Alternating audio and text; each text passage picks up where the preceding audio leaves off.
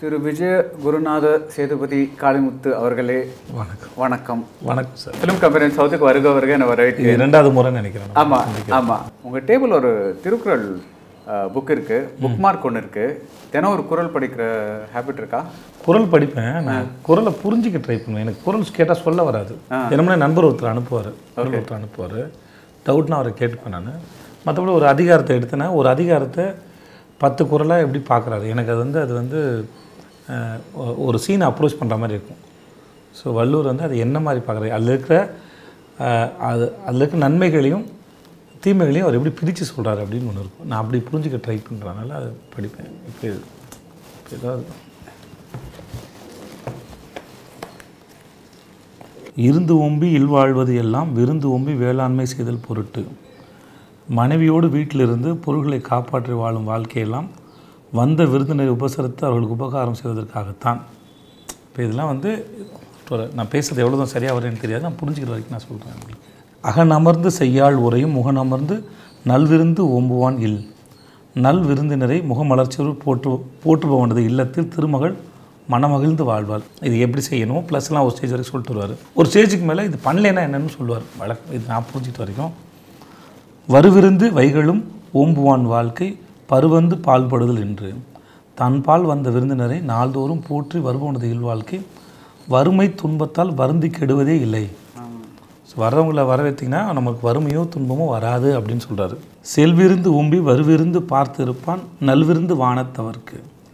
இப்பிறவில் தன்னிடம் அந்த விருந்தினரை உபசரித்து மேலும் வரக்கூடிய விருந்தினரை எதிர்பார்த்து இருப்பவன் மறுமையில் தேவனாய் வானுலகில் வாழும் தேவருக்கும் நல்ல விருந்தினன் ஆவான். அப்படிங்கும்போது இப்போ எவ்வளோ பெரிய வார்த்தை இது. இப்போ இது வரைக்கும் சொல்லிட்டாரா? இதுக்கு அடுத்து சொல்லும்போது இதோட ஆபத்து முதல்ல ப்ளஸ் சொல்லிட்டு வந்தாரா, அப்புறம் அதோட ஆபத்து சொல்லிட்டு வருவார். பருந்து ஓம்பி பற்றற்றேம் என்பர் விருந்து ஓம்பி வேள்வி தலைப்படாது வேள்வி தலைப்படாதார். விருந்தினரை போற்றி அவ்வேள்வியின் பயனை அடையாத அறிவில்லாதவர் பொருளை வீணே காத்து இழந்து ஆதரவற்றவரானும் என்று பின்னர் வருந்துவர். யாரும் இல்லாமல் போய்ட்டு இப்போ முதல்ல அதோட மகத்துவத்தையும் எப்படி பண்ணணும்னு சொல்லிட்டு வந்தார்.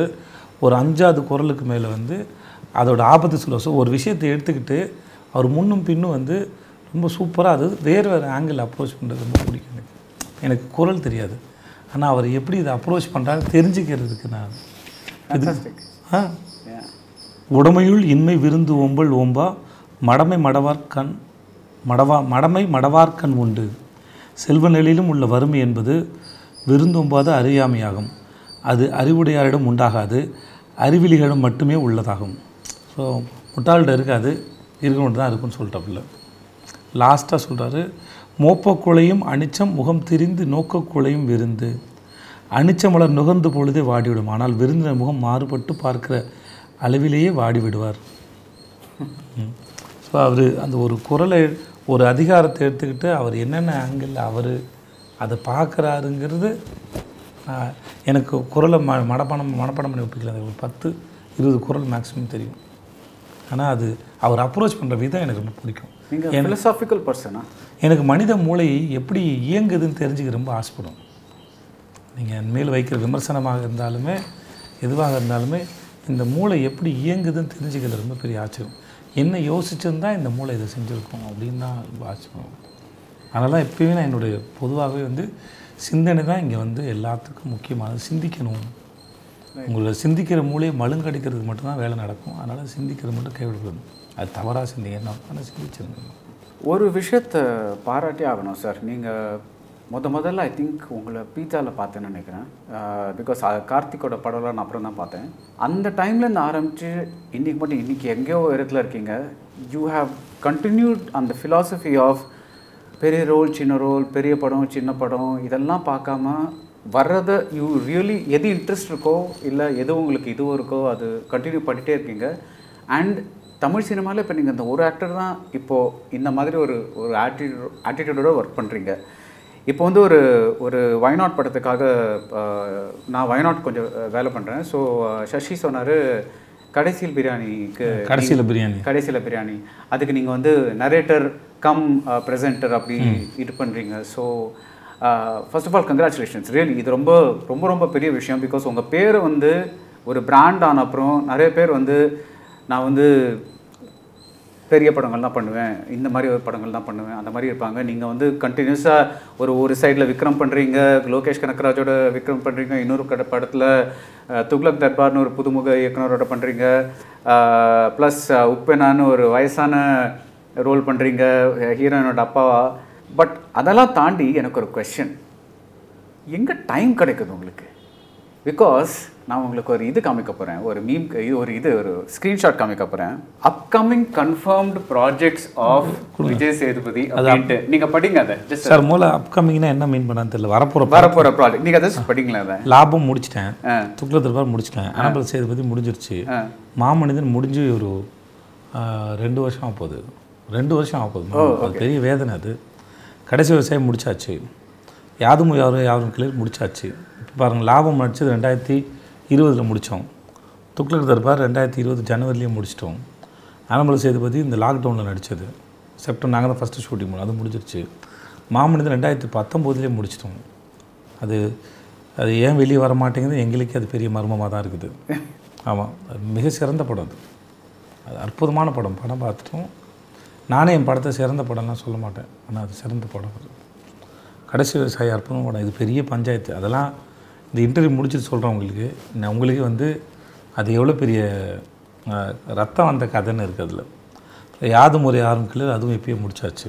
இடம்பொருள் லெவலும் எப்பயும் முடிச்சாச்சு. இடம்பொருள் லெவல் முடிஞ்சு வந்து 7-8 வருஷம் ஆயிடுச்சு.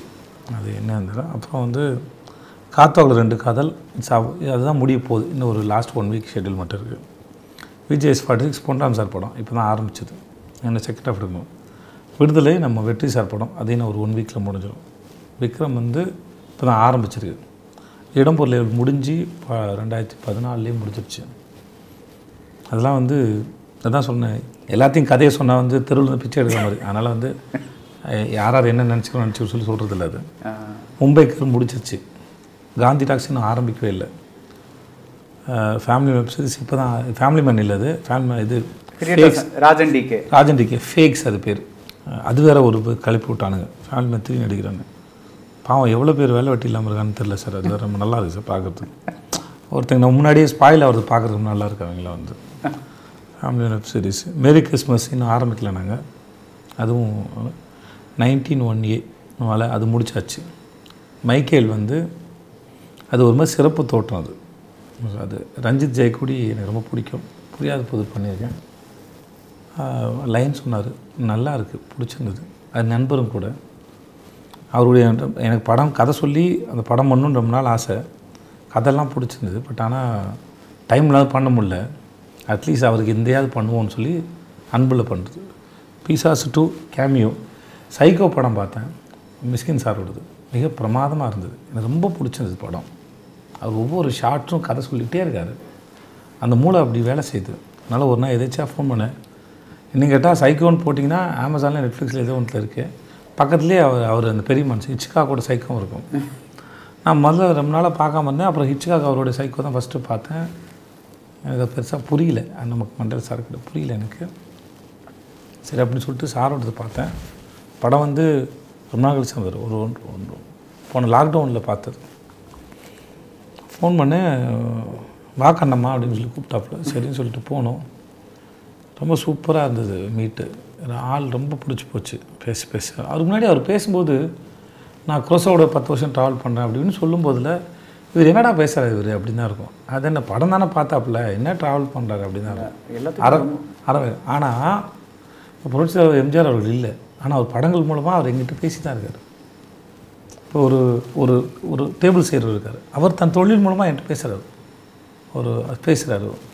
ஒரு இப்போ வள்ளுவர் அவருடைய குரல் மூலமாக பேசிட்டு தான் இருக்கார் நம்ம கூட. இன்னமும் நமக்கு தான் புரியலையோ இல்லையே, வள்ளுவர் இன்னமும் இருக்கார், பேசிட்டு தான் இருக்கிறார் இல்லையா.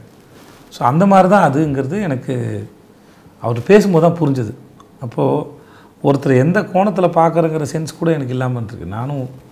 நான் பெரிய அறவேக்காடுன்னு எனக்கு அப்போ தான் தெரியுது. அது அப்போ போகும்போது ஒரு 8 மணி நேரம் 2 பேரும் பேசி சிலாகிச்சுக்கிட்டு எனக்கு அவர் கையில் போட்டிருந்த வாட்ச், ரேடோ வாட்ச் அன்பு பரிசாக கொடுத்தாப்புல. அப்புறம் பிசாசு 2 கதை கேட்டேன். அதோட ஐடியா வந்து ரொம்ப ஒரு 5 மினிட்ஸ் சொன்னார். அதில் அந்த கேரக்டரை க்ரியேட் பண்ணுறதுக்கு அவர் ஒன்று பிடிச்சிருந்தது. அவர் பேக் ஸ்டோரி ஒன்று கன்ஸ்ட்ரக்ட் பண்ணியிருக்காரு. அது வந்து மிக பிரமாதமான பேக் ஸ்டோரி. அதாவது அது படத்தில் என்னவோ வருது எல்லாம் எனக்கு தெரியாது. ஏன்னா எனக்கு அதுக்குள்ளே நான் பார்க்கணும்ல தெரியாது. ஆனால் அது கன்ஸ்ட்ரக்ட் பண்ண அந்த இது வந்து ரொம்ப ரொம்ப என்ன சொல்ல ஆழமாக இருந்தது.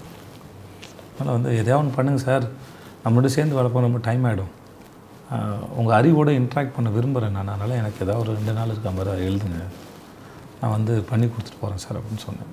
ஸோ அது லேர்னிங்காக போகிறது. அது பிசாஸ் போனது வந்து லேர்னிங்காக பண்ணுறது. கொரோனா குமார் என்னன்னே தெரியாது. அது அப்படி தெரியாது, அது என்னன்னே கிடையாது. அதான் எஸ்டிஆருங்க. அது எனக்கு கொரோனா குமார் ஒரு கதை கோகுல் சார்ட்ட இருக்குது. அந்த கதை பிரமாதமாக இருக்கும். அது என்கிட்ட சொன்னார். பட் என்கிட்ட டேட்டில் சொல்லி தான் தெரிஞ்சு தான் சொன்னார். பட் ஆனால் எஸ்டிஆர் பண்ணுறாருன்னு எனக்கு தெரியாது முதல்ல. அதனால் அது இதுக்கப்புறம் ஸ்ரீராம் ராகவன் படம் இருக்குது ஹிந்தியில். சார் போட்டாங்க சார். அது அதான் இது மேரி கிறிஸ்மஸ். அதான். அப்புறம் அந்த இது மாநகரத்தோட ஹிந்தி வருஷன் அது மும்பைக்கர் sir. Okay sir. Nithilan project அந்த பையன் எனக்கு குரங்கு மும்பை டைரக்டர். ஏற்கனவே காசு சொல்லுன்னா ஏற்கனவே அது அடுத்த வருஷம் தான். அதான் இதுவே கம்மி தான். இதை விட ஜாஸ்தி இருக்குல்ல? இல்லை எடுக்கிறவங்க இன்னும் நிறைய எழுத வேண்டியதானே. என்னத்தை இதை போய் கம்மி எழுதிட்டு அந்த லிஸ்ட்டை பார்த்தோன்னே எனக்கு என்னென்னா, உங்கள் கத்தி எடுத்து உங்கள் கையை கீறினா என்ன வரும்? ரத்தம் வருமா? இல்லை இந்த ரோபோட் மாதிரி ஒரு ஸ்கெலட் இந்த சார்? இல்லை சார், அப்படிலாம் இல்லவே இல்லை சார். நீங்கள் எப்படி நேரத்தை கண்டுபிடிக்கிறீங்க? எப்படி வருது உங்களுக்கு? எனக்கு இன்டர்வியூ கொடுக்குறீங்க, இப்போ ப்ரெசன்டேஷன் பண்ணுறீங்க, எங்கேயோ ஆடியோ ரிலீஸ் ஃபங்க்ஷன் போகிறீங்க, இதுக்கு போகிறீங்க, அதுக்கு போகிறீங்க, ப்ளஸ் இவ்வளோ படங்களை பண்ணுறீங்க. எங்கேருந்து உங்களுக்கு இப்போ சார் விளக்கம் கொடுத்து நீங்களும் இவ்வளோ படங்கள் பண்ண சொல்லுங்கள் சார். இப்போ ப்ராஜெக்டாக பண்ணிட்டு இருக்குது ஒரு 3 படம் பண்ணிட்டு சார். அவ்வளோ முடிச்சுட்டு போகிறதுக்கு டைம் ஆகிடும் சார். சார் இது நம்ம பண்ணுறது இல்லை சார். எதையுமே நான் இழுத்து வைக்கவே இல்லை சார். அது கதை நல்லாயிருக்கும் சார். அதான் ஃபஸ்ட்டு தூண்டில். ஓகே, கதை நல்லாயிருக்கும், பிடிச்சிருக்கும், இயக்குனர் பிடிக்கும். அப்புறம் டேட் இல்லைங்கிறது எல்லாருக்கிட்டையும் சொல்லியிருப்பேன் நான். எல்லார்கிட்டையும் சொல்லியிருப்பேன் நான். கடைசியில் எமோஷனில் தான் போய் உள்ளே உட்காருது. அதுதான் இங்கே முக்கியமாக இருக்கிறதா இருக்கும். சுத்தமாக இருக்காது. அந்த ஒரு முக்கியம் இங்கே பேசி எனக்கு மேனேஜர் கிடையாதா, இங்கே பேசி அங்கே பேசி இங்கே பேசி அட்ஜஸ்ட் பண்ணி நவத்தி எடுத்து போகிறதுக்குள்ளே சில சமயம் வந்து சொன்ன டேட்டை தாண்டி போடுவாங்க. அங்கே தான் லாக் ஆகிடுவேன். எனக்கு என்னென்னா பயம்னா அது ஏன் தப்பாக இருக்காது. ஆனால் தப்பு நம்ம பண்ண மாதிரி தெரியும். நம்மளும் வந்து சில சமயம் வேணான்னு நினச்சிருப்போம். ஆனால் அது எமோஷனில் வேறு வழி இல்லாமல் உள்ளே போனேன். சார் இது உங்களுக்கு உண்மை இல்லை சார். நான் ரிஜெக்ட் பண்ணதெல்லாம் சேர்த்து போட்டிங்கன்னா இன்னும் ஒரு 50 படம் வரும் சார். கட்டாயமாக இல்லை, நிறைய எமோஷ்னல் பிளாக்மெயிலாம் வந்து ஃபேஸ் பண்ணி தாங்க முடியாமல் தள்ளி வச்சது. நிஜமாகவே நான் சொல்ல, நீங்கள் எனக்கு ரொம்ப புரியுது. ஆனால் இது ஒன்று உள்ளே வந்துச்சுன்னா இத்தனை பேர்கிட்ட பேரை கெடுப்பேன், வேணான்னு கெஞ்சி கூத்தாடி கூட அனுப்ப முடியாது. உண்மையாகவே இல்லைன்னு சொன்னால் கூட அனுப்ப மாட்டாங்க. அந்த அளவுக்கு அதில் ப்ரெஷர் இருக்கும். ஆக்சுவலாக இது கம்மி. ஆக்சுவலாக அது எல்லாத்தையும் கையில் எடுத்துருந்தேன்னா வந்து இன்னும் எக்கச்சக்கமாக இருக்கும். பிகாஸ் காலேஜ் டைம்லேயே நீங்கள் பண்ணும்போது ஏதோ டெக்ஸ்டைல் இதில் ஒர்க் ஆலிக் தான் சார் எனக்கு. அது அப்புறம் வேறு ஏதோ என்னது என் மண்டை சும்மா இருக்காது சார். இருந்துச்சுன்னா அது பைத்தியம் முடிச்சோம் சார். அதனால் வந்து ஒர்க் ஆலிக். எனக்கு ஹாலிடேஸ் தெரியாது, எனக்கு கிடையாது, எனக்கு தெரியாது. அது தப்பாலாம் சொல்ல நான். எனக்கு அதில் பழக்கம் இல்லை. சண்டே என்ன பண்ணுவீங்க? சண்டே இப்போ சினிமாவுக்கு வந்து சண்டேலாம் ஷூட்டிங் தான் இருக்கும். மேக்ஸிமம் சண்டே ஷூட்டிங் இருக்கும். நான் முன்னாடி இருக்கும்போது சண்டே ஹீரோவெல்லாம் ஆகிறதுக்கு முன்னாடி வந்து சண்டே பொண்டாட்டி பிள்ளைங்களை கூப்பிட்டு பீச்சுக்கு போவோம் சாயந்தரமாக. பெருசாக ஒன்றுமே இருக்காது. சாட்டர்டே வந்து பேசி முடிச்சு தூங்கிச்சுன்னா சண்டே வந்து எழுந்திரிச்சிட்டு காலையில் மேகி சாப்பிட்டு மத்தியானம் கறி குழம்பு வச்சு சாப்பிட்டு முடிச்சோன்னா கொஞ்ச நேரம் தூங்கி வச்சோன்னா சாயந்தரம் எழுந்துச்சி வந்து எங்கேயா பீச்சுக்கு போயிட்டு ஒரு 200-300 உஷார் பண்ணுறோன்னா பீச்சுக்கு போயிட்டு பஜ்ஜி கிச்சி சாப்பிட்டுட்டு கால் வச்சுட்டு வந்துடும். இவ்வளோ தான் சண்டே. நான் ஒர்க் பண்ணிட்டுருந்தேன் பொண்டாட்டி. அதனால் வந்து 6 நாள் வேலை இருக்கும். சண்டே மட்டும் தான் பிரேக்கு நமக்கு. மற்றபடி 6 நாள் நமக்கு வேலை தேடுறது தானே வேலை. காலைல வருவோம், ஃபோட்டோ கொடுப்போம், ஒரு 2-3 கம்பெனிக்கு ஃபோட்டோ கொடுப்போம். அதுவும் நான் பார்த்து தான் கொடுப்பேன். நான் பெரிய கமர்ஷியல் ரைட்டர் படத்தில் கொடுக்க மாட்டேன் ஃபோட்டோ. ஏன்னா அங்கே போட்டால் கும்பல் நிற்பாங்க சொல்லிட்டு கொடுக்க மாட்டேன். சில உப்புமா கம்பெனிலாம் போய் கொடுப்பேன் நான். ஏன்னா அவங்க தான் நிற்க வைப்பாங்க, டைலாக் பேச சான்ஸ் கிடைக்கும் சொல்லிட்டு. அதனால் ஒரு 2-3 கம்பெனி கொடுத்து முடிச்சுட்டு ஃப்ரெண்ட் ரூமில் சமைச்சு சாப்பிட்டு தூங்கிட்டு எழுந்திரிச்சு சட்டில் விளையாண்டு வீட்டுக்கு போயிடுவேன். இப்படி தான் வாய்ப்பு தேடின காலம் இருந்தது. ஸோ எனக்கு இவ்வளோ தான் தெரியும். அண்ட் மோஸ்ட்லி மிடில் கிளாஸில் இருக்கும்போது இப்போல்லாம் நல்லா இப்போ எப்படி தெரியல சார். இப்போ எப்படின்னு தெரியாது. நான் இருந்தபோது நானும் என் ஃப்ரெண்ட்ஸ்லாம் இருந்தபோது நாங்கள் பீச்சுக்கு எப்போ தான் போவோம். எங்களுக்கு பெருசாக ஒன்றும் இருக்காது. தெருமுக்கில் ஏதாவது டீ கடையில் ஒரு 2 மணி நேரம் பேசுவோம். அதிகபட்சம் சினிமா, அரசியல், கவர்ச்சி, செக்ஸு, இது மாதிரி எல்லாத்தையும் பேசி முடிச்சுட்டு டெய்லி வீட்டுக்கு போகணும். இவ்வளோ தான் பெருசாக எங்களுக்கு அது பெரிய எதிர்பார்ப்பும் கிடையாது. இது எங்களுக்கு கிடையிலையே, இது நாங்கள் அடையிலையே இருக்காது. ஏன்னா எங்கள் சர்க்கிள்குள்ளேயும் அவ்வளோதானே இருக்கும். அன்றைக்கி தேதிக்கு 50 ரூபாய் 100 ரூபாய் தான் போதுமான அளவாக இருக்கும். இல்லை அந்த மனசு ஒரு பெருசாக எதுவும் ஏங்கலை. பெருசாக கார் வரணும். ஒரு நாள் ரோட்டில் ஒரு கார் போகிறது, இந்த காரை வந்து பார்க்குறேன். என் பொண்டாட்டி கேட்குறேன், அது என்ன கார் எவ்வளோ அடின்னு கேட்டேன். சொன்னால் அது வந்து ஸ்கோடா, அது இருக்கும் ஒரு 20-25 லட்ச ரூபா இருக்கும். அவ்வளோ காசு கொடுத்துலாம் கார் வாங்கினாங்களா அப்படின்னு இது நான் கேட்கும்போது எனக்கு வந்து 2008-09 அது. ஏன் 5-6 லட்சத்துலாம் கார் இருக்குது, அதில் வாங்கி போக மாட்டாங்களா, அதில் தான் போவாங்களா அவங்களா அப்படின்னு அப்படி தான் நான் நினச்சிருந்தேன். கட் பண்ண நான் 1.5 கோடி கார் வாங்கினேன். எனக்கு என்ன தெரியும் அது ஒரு 7-8 வருஷத்தில் வந்து.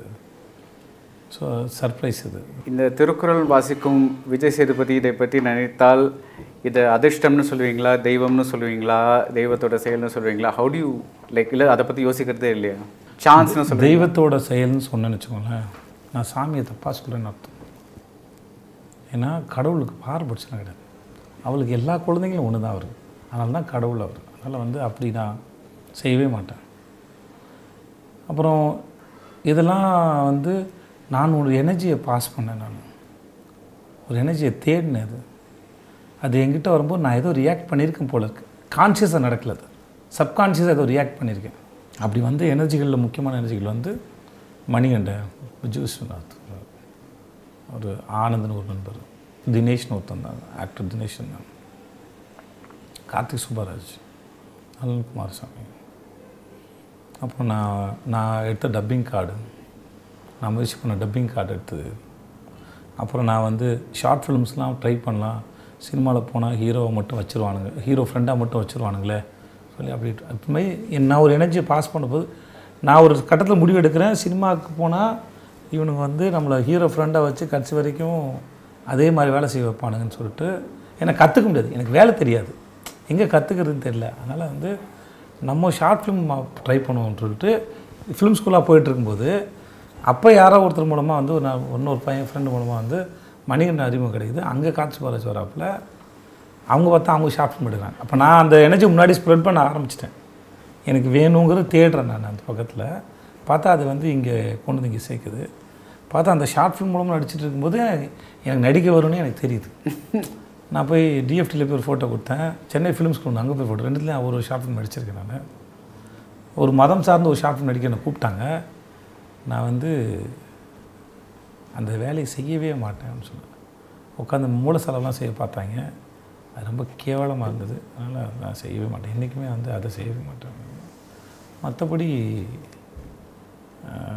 இதெல்லாம் போய்ட்டு ஷார்ட் ஃபிலிம் தேட ஆரம்பித்த போது அந்த எனர்ஜி அங்கே போய் விட்டுருச்சு அப்படிங்கிறத நான் நம்புகிறேன். ஸோ ஏதோ ஒன்று எனர்ஜி க்ரியேட் பண்ணுறீங்க. ஏன்னா இந்த யூனிவர்ஸ் நம்மளோட கனெக்ஷனில் இருக்குது. 24/7 இந்த காற்றின் மூலமாகவும் தண்ணியின் மூலமாக நம்ம மேலே கனெக்ஷனில் இருந்துக்கிட்டே இருக்குது. அதனால் நம்ம பேசுகிறது வந்து அது கேட்குது. நம்ம இஷ்டத்துக்கு கத்திட்டு போகாமல் பேசிட்டு இப்போ என்ன பேசணுமோ அந்த எனர்ஜியில் கொஞ்சம் சுற்றணுன்னா அதை அங்கே ரெடி பண்ணி வைக்கும். அதை ரிசீவ் பண்ண முடியும். இங்கே ஒன்று கேட்டு முடிச்சுட்டு இங்கே வந்து எனக்கு இது வேணும் அப்படின்னு ஒன்று கேட்டு முடிச்சுட்டு அப்புறம் வேறு எதை தேட்டு வந்துட்டு ஐயோ அன்றைக்கி அது கேட்டமே தேனா அது இருக்காது. அதனால் வந்து எதை தேடுறோமோ அதை நோக்கி சிந்தனை போகணும் அப்படின்னு நான் நினைக்கிறேன். நானும் பிலீவ் பண்ணுறது. பிகாஸ் இந்த யூனிவர்ஸோட எனர்ஜி எனக்கும் ரொம்ப நம்பிக்கை இருக்குது. ஆனால் இது வந்து இப்போ வந்து வருஷம் வந்து ஒரு 10,000 பேர் விஜய் சேதுபதி ஆனோன்னு வராங்க. ஆனால் அதில் ஒருத்தர் வந்து விஜய் சேதுபதி ஆறாரு. அந்த எல்லாருமே கடவுளோட குழந்தைகள்னு சொல்கிறீங்க. அந்த மீதி அவங்களுக்கு ஹவு டு எக்ஸ்பிளைன் தட்? எதை நோக்கி இருக்கிறீங்களோ அதை பற்றின புரிதலுக்குள்ளே போகணும். அதான் சார் இங்கே எப்பயுமே சார் ரிசல்ட் இதுவாக இருக்கும்னு நினைக்கவே கூடாது சார். ரிசல்ட் என்பது மாயை. அது ஒரு மாயை, அது ஒரு பிம்பம். அது வந்து அது ஒரு காணல் நீர் வந்து தெரியாது, ஒன்றும் இல்லை. ஏன்னா அங்கே போய் அதை பிடிச்சிங்கன்னா அது இருக்காது. இப்போ நடிகன் பெரிய நடிகன் அப்படின்னு நினச்சி பெரிய ஆள் அவன் நினச்சி வந்தீங்க நின்று பார்த்தா இந்த இடம் சொல்லுது நீ யாரா உனக்கு என்னடா தெரியும் இந்த இடம் எனக்கு கேட்குது சார். உண்மையாகவே கேட்குது சார். அது எனக்கு என்ன தெரியும்னு கேட்டால் அது எனக்கு உண்மை தெரியல சார், உண்மையாகவே தெரியல சார். அது ஏதோ ஒப்பேத்துறேன். அதனால் இது ஒரு மாயை. இந்த இடத்த அடைவது என்பது ஒரு மாயை. அது வந்து அது அடைஞ்சால் மட்டும்தான் தெரியும். அதனால் ரிசல்ட் எதிர்பார்க்கவே கூடாது. அது இது இந்த கிரேட்டஸ்ட் ப்ளஷர், மிகப்பெரிய வந்து சந்தோஷம், ஆச்சரியம், எக்ஸைட்மெண்ட்லாம் என்னன்னு கேட்டிங்கன்னா பீயிங் இன் த ப்ராசஸ். ஒரு விஷயத்தை இங்கே என்னென்னா இந்த கணக்கில் போனால் அப்படி போயிடலாமோ, அந்த கணக்கில் போனால் அப்படி போயிடலாமோ அப்படின்னு ஒன்று இருக்குல்ல. ஒருவேளை அது ஸ்கூல் டேஸ்லேருந்து வந்ததான்னு எனக்கு தெரியல. எல்லாம் சந்தேகம் தான். நான் இதெல்லாம் புரிஞ்சுக்க ட்ரை பண்ணுறேன். இதெல்லாம் படித்தேன்னா நீ இந்த டிகிரி, அதெல்லாம் படித்தேன்னா அந்த டிகிரி. அது படித்ததுனால அந்த டிகிரி இல்லைங்க கிடையாது. அதை பற்றின இன்ட்ரடக்ஷன் தான் உனக்கு அந்த டிகிரி. இட் இஸ் நாட் நீங்கள் அப்படி இருக்காது. ஏன்னா எதை படிக்கிறீங்களோ அதை வாழ்நாள் ப்ராக்டிஸ் பண்ண போகிறோம். அது டிகிரி வேணாலும் நம்ம அப்படி கிடையாது. அதுக்கப்புறம் தான் அதோட ப்ராசஸ் ஆரம்பிக்கவே போகுது. அங்கே நடந்தது வந்து உங்களுக்கு இன்ட்ரடக்ஷனாக நடந்திருக்கு. அது இன்ட்ரடக்ஷன் கிளாஸ். நீங்கள் அது 3 வருஷமோ 5 வருஷமோ இன்ட்ரடக்ஷன் கிளாஸ் ப்ராக்டிஸ் பண்ணுறீங்கள, அதுதான் ஆக்சுவலாக நிஜமான வகுப்பு. அதுதான் அந்த ப்ராசஸ். ஏன்னா அதுதான் உங்களுக்குள்ளே நடக்க போகுது. இதுக்கு முன்னாடி வந்து யாரோ ஒருத்தர் படிச்சிருப்பார், அவர் ஒருத்தர் டெரைவ் பண்ணியிருப்பாப்பில், அது ஒரு டெஃபினேஷனாவோ அது ஒரு ஃபார்முலாவோ உங்களுக்கு வந்து ப்ரெசென்ட் பண்ணப்பட்டிருவோம். அதை படிச்சிருப்பீங்க, அது அவரோட ஆங்கிளில் படிச்சிருப்பீங்க. அது உங்கள் ஆங்கிளில் ப்ராக்டிஸ் பண்ண போகும்போது அது மாறுது. நம்மளோட புரிதலாக மாறுது. மாறுது. அது உங்களுடையதாக மாறுதில்ல அந்த ப்ராக்டிஸ். ஸோ எப்பயுமே ப்ராசஸ் தான் அது. இங்கே இதை வேண்டுனா இது கிடச்சிரும், இதை கொடுத்தா அது கிடச்சிரும். ஒருவேளை பணத்தை கண்டுபிடிச்சினாலே வந்தனாலும் தெரில, இதை கொடுத்தா அது பெருவாய் அப்படின்னு தெரில. எல்லாமே வியாபாரமாக பார்க்கப்படுதான்னு தெரியல. இல்லை எல்லாமே வந்து இதை செஞ்சுட்டேன்னு அது வந்துடுமா, இந்த கணக்கு போட்டு அது வந்துடுமா அப்படின்னே பார்க்கப்படுறது இல்லை. அதெல்லாம் இல்லை. எதுவாக இருந்தாலுமே ப்ராசஸ், அவ்வளோதான். அதுக்கு அந்த சமயத்தில் அதுவாக இருக்கணும். இப்போது உங்களுக்கு மக்கள் செல்வன்கிற பேர் எப்போ வந்து இந்த பட்ட பேர் எப்போ வந்தது? 2016 வந்தது சார். எந்த படத்துக்கு? தர்மதுரை பண்ணிட்டு இருந்தோம் சார். அப்போ வந்து தேனியில் தங்கியிருந்தோம். ஆண்டிப்பட்டி கனவா கிட்ட வந்து ஒரு ஷார்ட் எடுக்கிறதுக்காக போயிட்டு இருந்தோம். போகும்போது நான் முன்னாடி போயிட்டேன். ஏன்னா இதெல்லாம் வரணும்ல, யூனிட்லாம் கிளம்பி வரணும். நான் முடிஞ்ச வண்டியில் ஏறி நான் முன்னாடி போய் நிற்கிறேன். அங்கே வந்து ஒரு பயணி அங்கேருந்து நடந்து போகிறவங்கள, அப்போ வந்து தேயிலை தோட்டத்தில், மூணார் தேயிலை தோட்டத்தில் வேலை பார்க்க தொழிலாளர்கள் வந்து எங்கேயோ போயிட்டுருக்காங்க போல இருக்குது.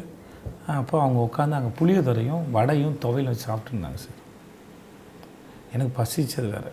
நான் வந்து என் ஆளை விட்டு போய் கேள்றா, பரவாயில்லான்னு கேட்டு பாடுறா அப்போ கேட்டான்.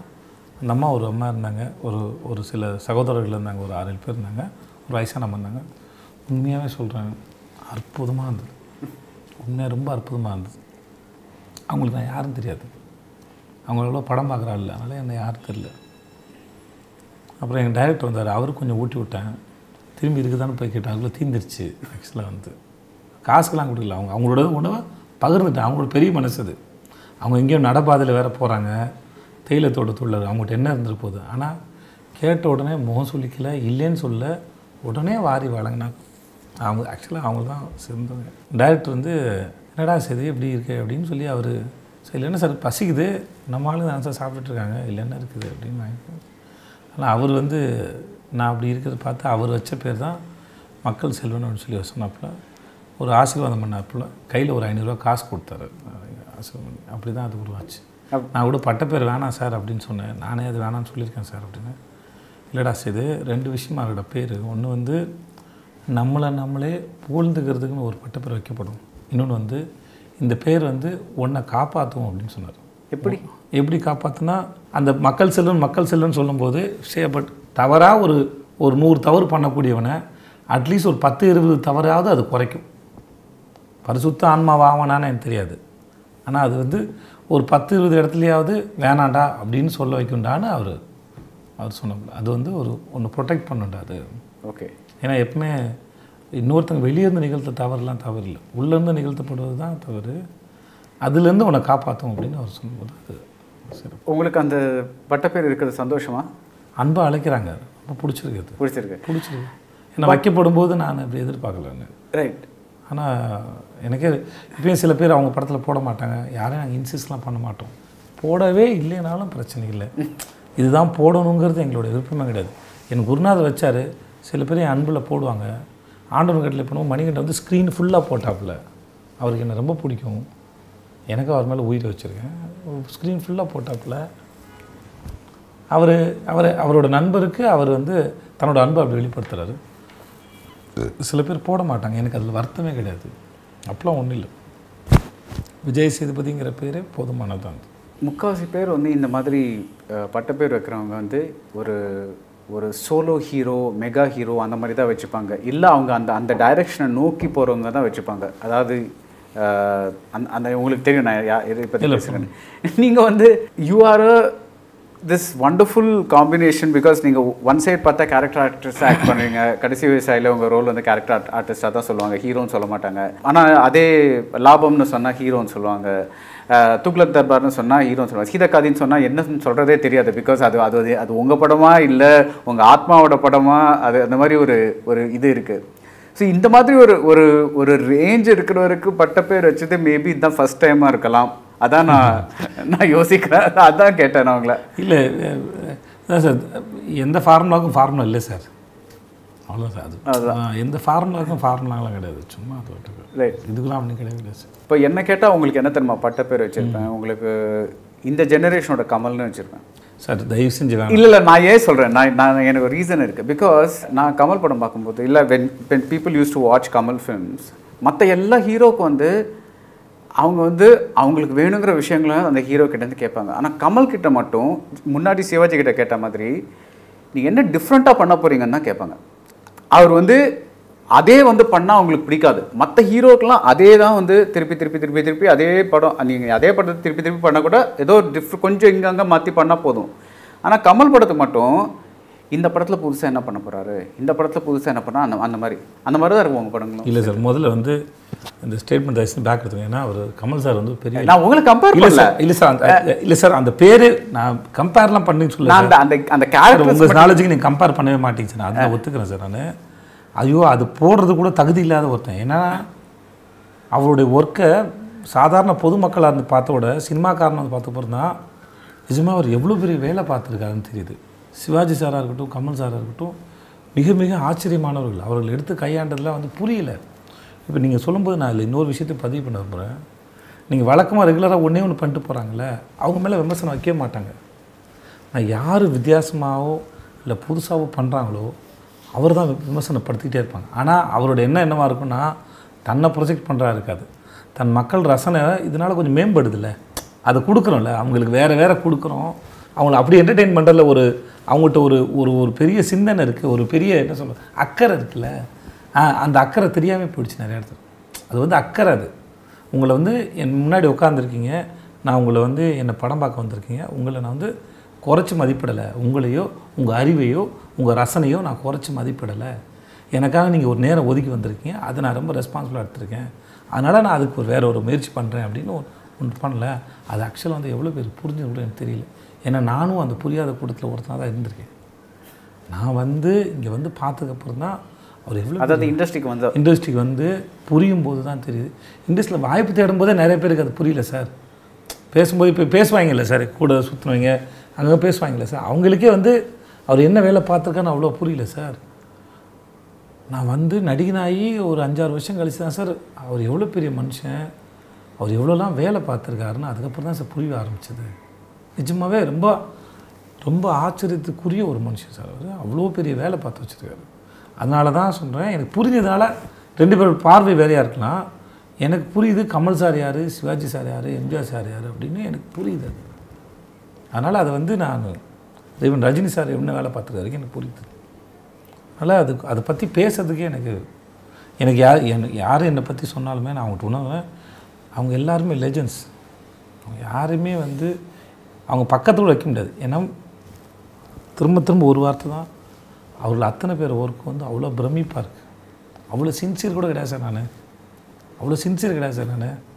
என்ன தான் சார் தெரியும், நான் ஓபி சார், அவ்வளோ சின்சியர் கிடையாது சார். அது அவ்வளோ வேலை பார்த்துருக்காங்க சார். அது நீங்கள் 70s பிறந்தவர். ஸோ இந்த கொஷின் நான் கேட்குறேன், வேணான்னா ஆன்சர் பண்ணாதீங்க. உங்களுக்கு டெஃபினட்டாக நீங்கள் ஸ்கூல் டைமில் போகும்போது ஒரு செக்ஷன் வந்து கமல் ஃபேனாக இருந்திருப்பாங்க, ஒரு செக்ஷன் வந்து ரஜினி ஃபேனாக இருந்திருப்பாங்க. நீங்கள் எந்த செக்ஷன்? ஓகே, நான் 79 பிறந்தேன் சார். நான் உண்மையாக சொல்லப்போனால் நான் சினிமாவே பார்க்க மாட்டேன் சார். எனக்கு வந்து யாருக்கும் ஃபேன் கிடையாது. ஃபேன் பாய் மூமெண்ட்டே எனக்கு கிடையாது என் லைஃப்பில். எது வேணால் படமே பார்க்க மாட்டேன்.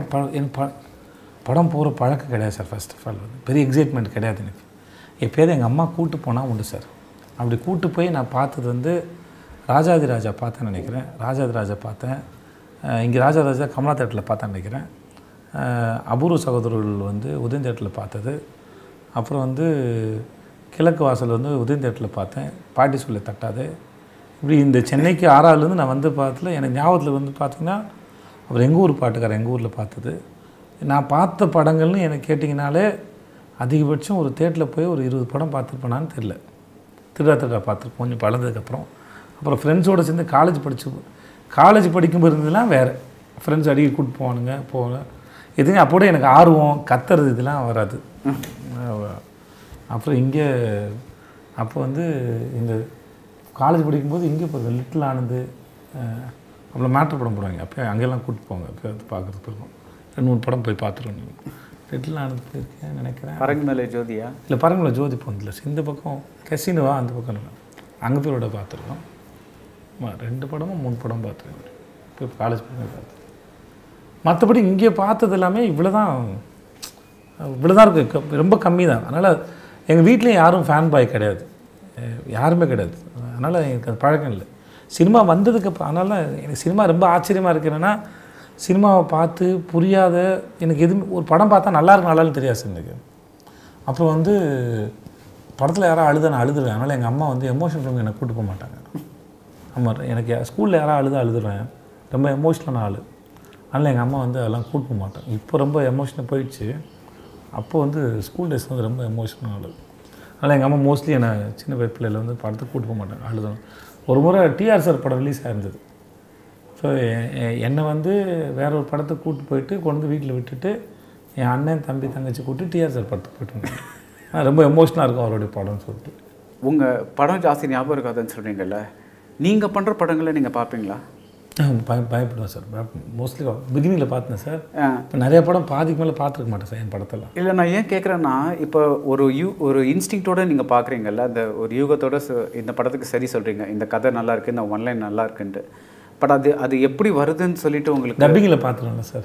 சரி, ஓகே. டப்பிங்கில் பார்த்துருவேன் சார். ஃபுல் படம் பார்த்துருவீங்க சார்? அப்போ உங்களுக்கு தெரிஞ்சிடும். டப்பிங்கில் பார்த்துருவோம், முன்ன பின்ன பார்த்துருவாங்க. அவர் மக்கள் வந்து இப்போ தான் இந்த ஃபோன் வந்ததுலேருந்து இருக்கிற இன்னொரு கொடுமை என்னென்னா, எல்லா சீனையும் அனுப்பிடுறாங்க. என் படத்தையே நான் நிறையா காட்சிகள் மட்டமான குவாலிட்டியில் பார்த்துருக்கேன். ஸோ என்னால் என் முகத்தையும் இதையும் பார்க்கும்போது எனக்கு தப்பு நிறையா பண்ணியிருக்கேமேன்னு மட்டும் உறுத்திக்கிட்டே இருக்கும். அதனால் வந்து நெளிவேன் நான் ஏன்ப்பா, எஸ்பெஷலி என்னுடைய பாட்டெல்லாம் பார்க்கும்போது ரொம்ப கஷ்டம்.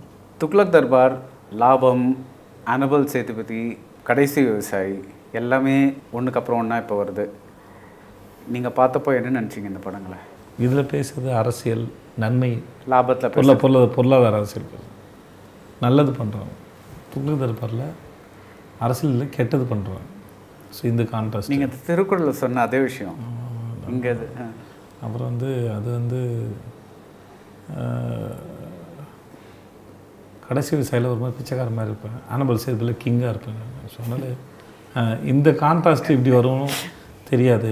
இதெல்லாம் இப்படி காம்பினேஷனில் வந்து உட்காரும் தெரியாது. ஆச்சரியம் தான் சார். அது கடைசி விவசாயம் இந்த மாதம் வந்துச்சுன்னா அது 4மே சேர்ந்து வந்தது ஒரு பெரிய ஆச்சரியம் தான். அது ரெக்கார்டாக இருக்கும்ல உங்களுக்கு. அது ஐ மீன் ரொம்ப நாள் 80ஸ்லாம் நிறையா வரும் அந்த மாதிரி. ஆமாம். பட் இப்போது ரீசெண்டாக அந்த மாதிரி வந்தது இல்லை. ஸோ இப்போ வந்து உங்களுக்கு சோஷியல் மீடியா வந்து உங்களுக்கு அப்படி ஒரு பிம்பத்தை க்ரியேட் பண்ணுது. வேறு அப்படியே ஒரு பரபரன்னு இருக்கிற மாதிரி ஒரு பார்த்தீங்கன்னா உள்ளே போய் பார்த்தீங்கன்னா எவ்வளோ பேர் இந்தியா லெவல் ட்ரெண்டும்பாங்க. ஏழை பேர் பார்த்தீங்கன்னு வச்சுக்கோங்களேன், அது அவ்வளோ சொற்ப நபர்களாக தான் இருப்பாங்க. இந்த மக்களோட கம்ப்ளீட் அதான அது பெரிய ஒரு இது மாதிரி தெரியும். அந்த மாதிரி தான் இது. நீங்கள் ரொம்ப எமோஷனல் பர்சன்னு சொன்னீங்க. லாபம் பண்ணும்போது டைரக்டர் ஜனநாதன் இறந்துட்டார். அது கம்ப்ளீட் பண்ண அப்புறம் இது பண்ணாரா? அது ஒரு மாதிரி கம்ப்ளீஷன் ஸ்டேஜில் இல்லை சார். படத்தை எல்லாம் முடிச்சுட்டு சார் எடிட்லாம் பண்ணிட்டார் சார். ஓகே. அவர் ஆல்மோஸ்ட் கிளைமேக்ஸ் வரைக்கும் எடிட் பண்ணி முடிச்சிட்டார் சார். அவர் எடிட் பண்ணி முடிச்சுட்டு நான் வந்து கிளைமேக்ஸ் டப்பிங் பேசி தான் சார் வந்திருக்கேன். அவர் ஃபைனலாக அவரோட பார்த்துட்ருக்கார் சார். அவர் எப்பவுமே அவர் வந்து கடைசி நிமிஷத்துக்கு வேலை பார்த்தே இருப்பார் சார். அவர் பார்த்துருக்காரு. பார்த்துட்டு லஞ்ச் சாப்பிட போகும்போது தான் சார் அவர் சாப்பிடும்போது யாரும் பக்கத்தில் இல்லை, கீழே விழுந்து தலையில் அடிபட்டுருச்சு. ஐயோ, அதுதான் அங்கே நடந்தது. நான் இங்கே வந்து டப்பிங் வந்து இங்கே நடந்தது, சாலிகிராம் நடந்தது. ஸோ நான் கிளைமேக்ஸ் பேசுறது தான் வந்திருக்கேன். பேசிகிட்டு இருக்கேன். மத்தியானம் வந்து நான் அப்போ தான் வந்தேன். சார் அடிபட்டாங்க, கீழே விழுந்தாருன்னா ஒன்றும் இல்லையான்னு கேட்டேன். இல்லை ஒன்றும் இல்லை, வந்து ஹாஸ்பிட்டலுக்கு கூப்பிட்டுருக்கேன், ஒன்றும் இல்லை அப்படின்னு. அப்புறம் அம்மா மெல்ல மெல்ல மெல்ல மெல்ல அப்படி வருது. பார்த்தா நைட்டு வந்து எனக்கு அப்படி மெல்ல மெல்ல சீரியஸ் ஆகிட்டே வருது. அப்போ சொன்ன கீழே விழுந்துட்டாங்க, யாரும் பக்கத்தில் இல்லை, உடனே கூட்டு போகிறதுக்கு யாரும் எல்லாம் போயிடுச்சு அப்படின்னு. அது வந்து தாழ முடியாது. அது எப்படி சொல்கிறதுன்னு கூட தெரியாது. அதான் இப்போலாம் அவர் இன்டர்வியூஸ் பார்க்கும்போதெல்லாம் அவர் இல்லைங்கிறதே தோணும் இல்லை. என் கீழே பார்த்துருப்பீங்க, எங்கள் அப்பா ஃபோட்டோ அவர் ஃபோட்டோ மட்டும் தான் பெருசாக இருக்கும். ஆமாம், பெருசாக இருக்கும். ஒன்று ஆப்போசிட் சைட்ஸில். எங்கள் அப்பா ஃபோட்டோ மூலம் உள்ளே வச்சுருந்தேன். சார் ஃபோட்டோ வரணும் சரி, 2 பேரையும் வந்து ஆப்போசிட்டில் வச்சுருந்து. அவர் பார்க்கும்போதெல்லாம் வந்து அது அவர் ஒரு அறிவு கிடங்கு. எங்கள் அப்பாவும் ஒரு பெரிய அந்த அளவுக்கு நல்ல சரக்கு, மண்டையில் சரக்கு. அதனால் வந்து ஏதோ ஒன்று அதை நோக்கி இன்சிஸ்டாவது பண்ணும் முக்கியமானது. அப்புறம் எனக்கு அவங்க 2 பேரும் எதுக்கு வச்சதுக்கப்புறம் தான் அது என் ஆஃபீஸை கொஞ்சம் லட்சணமான ஒரு ஃபீல் ஆகுது. நல்லா இருக்கு. நீங்கள் பேசுகிறத பார்த்தா படத்தை தவிர இப்போ மிஸ்கினை பற்றி பேசுனீங்க, இப்போ ஜனநாதன் பற்றி பேசுவீங்க, நீங்கள் ஒரு படத்தை டைரக்ட் மணிகண்டன் பற்றி பேசுனீங்க. ஸோ அந்த படத்தை தவிர உங்களுக்கு அந்த படத்தை எடுக்கிறவரோட இன்ட்ராக்ட் பண்ணுறது ஒரு பெரிய ஒரு அதான் பிடிக்கும் சார். அதான் பிடிக்கும். ஏன்னா அவங்களோட பேசுறது, அவங்களோட பழகிறது, அவங்கக்கிட்ட இருந்து என்ன எடுத்துக்கலாம் தெரிஞ்சுக்கிறேன். பகிர்தல் தானே சார். நாலேஜ் வந்து ஷேரிங் தானே சார். அதான் நான் எதாவது சொல்லுவேன், அவங்க எதாவது சரி பண்ணுவாங்க, இப்படி தோணுது சார், என்ன நினைக்கிறீங்க, அவங்க ஒன்று சொல்லுவாங்க. அதனால் நான் யோசிக்கிற விதம் மாறும், பாயிண்ட் ஆஃப் வியூ மாறும். இதை வந்து நான் இதெல்லாம் லேர்ன் பண்ணணும், என்னை சுற்றி இருக்க அத்தனை பேருக்கு அதை சொல்லி கொடுத்துட்டே இருப்பேன். நான் இப்படி இருந்தேன், இப்படி பார்க்க ஆரம்பித்தேன், என் பிள்ளைகளை சொல்லுவேன். ஒரு ஆங்கிள் மாறுவதனால, ஒரு பார்வை மாறுவதன் மூலமாக எவ்வளோ பெரிய மாற்றம் நிகழுதுன்னு சொல்லுவேன். இப்படி நான் சொல்லும்போது இதை புரிஞ்சுக்கிட்டவங்களும் இருக்காங்க, இதை புரியாமல் இருந்தவங்களும் இருக்காங்க, புரியாத இருந்தவங்க என்னவோ ஆகுறாங்களும் பார்க்குறேன் நான். ஏன்னா அவங்கள வந்து எனக்கு அவங்கள அனலைஸ் பண்ணிட்டே இருப்பேன் நான். ஏன்னா ஒரு 5 வருஷம் கழித்து அவன் நிலையில் ஒரு நிலையாக இருப்பான்ல, அவனை உதாரணமாக எடுத்து பேசுறதுக்கு அவன் தேவைப்படுவான். நான் அந்த மாதிரி இந்த கடந்த ஒரு 12 வருஷமாக அந்த மாதிரி நான் உதாரண புருஷர்களை பயன்படுத்துறதுக்குன்னு நிறைய பேர் இருக்கிறாங்க. ஏன்னா நான் ஆரம்பத்துலேருந்து இருக்கும் இல்லையா, யாரெல்லாம் என்னவாக இருந்தால், எந்த மாதிரி சிந்தனையோடு போனால், எவ்வளோ நெகட்டிவிட்டி இருந்தது, எவ்வளோ சிந்தனை, எவ்வளோ குறுக்கு புத்தி இருந்தது, அதெல்லாம் என்னெல்லாம் ட்ரை பண்ணிருந்தது, அந்த புத்தியோட ரிசல்ட்டாக அவன் இப்போ எங்கே இருக்கிறான் வரைக்கும் ஒரு அனலைஸ் பண்ணி வச்சுருக்கிறேன் எனக்கு கொஞ்சம் பேர். அதனால் யாருக்காவது நெருக்கமானன்னு சொல்லும்போது உதாரணமாக காட்டி பேசுறது வசதியாக இருக்கும் அவங்களுக்கு. ஸோ அதனால் வந்து மனிதரோடு பழகும்போது அதோட பார்வை மாறும்போது அது எவ்வளோ பெரிய மாற்றத்தை நிகழ்த்தும் அப்படிங்கிறதுக்கு நான் உதாரணம். ஏன்னா நான் புரிந்து கொண்டது எதுவுமே என்னுடையது கிடையாது. அதை எடுத்துக்கிட்டது, புரிஞ்சுக்கிட்டது, கற்றுக் கொடுக்கப்பட்டது, கற்றுக்கொண்டது எல்லாமே வந்து. இப்போது 2 பேரை பற்றி கேட்குறேன், மணிகண்டன் அண்ட் வெற்றிமாறன். மணிகண்டனோட கடைசி பணி முடிச்சிட்டிங்க, வெற்றிமாறனோட இப்போ விடுதலை பண்ணிகிட்ருக்கீங்க. அவங்க கிட்டேருந்து என்ன கற்றுக்கிட்டீங்க? வெற்றி சார் வந்து கிளாரிட்டி இருக்கும். அவர் பேசுகிற கருத்துக்கள் வந்து அவர் நிறையா நிறையா வாசிக்கிறார். அவரும் முக்கியமாக அவர் அந்த பார்வை. ரீசெண்டாக அவரோட இன்டர்வியூ ஏதோ ஒரு இன்ஸ்டாலேயோ ஏதோ யூடியூப்பில் வந்து பார்த்தேன். இந்த பெண்கள் உடை அணியதை பற்றி ஒரு பையன் ஏதோ கேள்வி கேட்குறான். அணியட்டுமே, என்ன இப்போ குழந்தைங்க பார்த்து வளரட்டுமே, அது உன்னுடைய பார்வை, நீ மாற்று, நீ அவங்க ட்ரெஸ்ஸு பெண்கள்லாம் புடவை தான் கட்டணுமா அவருக்கு அப்படின்னு அவர் அந்த பார்வையை உன் பார்வையை மாற்றணும் அப்படின்னு நீ பார்க்குற பார்வை தான் மாற்றணும் இல்லையே, அவங்கள மாற்ற சொல்கிறது கிடையாதுங்கிற அவர் சொன்ன பதில் இருக்குல்ல, அது ரொம்ப சூப்பராக. அந்த மாதிரி ஒரு விஷயத்தை அவர் பார்க்கும் பார்வை, அதில் இருக்கிற சின்சியாரிட்டி. போனவுடனே சொல்லிட்டாருங்க, என்னங்க அவர் அவ்வளோ பெரிய டைரக்டர் போனவுடனே சொல்லிட்டாரு, சேதோ நான் எடுக்கிறது அப்படி தான் சேது இருக்கும், ஆனால் நான் வந்து நல்லா தச்சு கொடுத்துருவேன் சேதோ அப்படின்னு சொல்கிறாங்க. அது வந்து அதை தான் நினைக்கிறத, தான் சொல்ல வர்றதை சரியாக சொல்லிடணும். அப்புறம் அது போய் சேர வேண்டிய மக்களுக்கு போய் சேரணும்.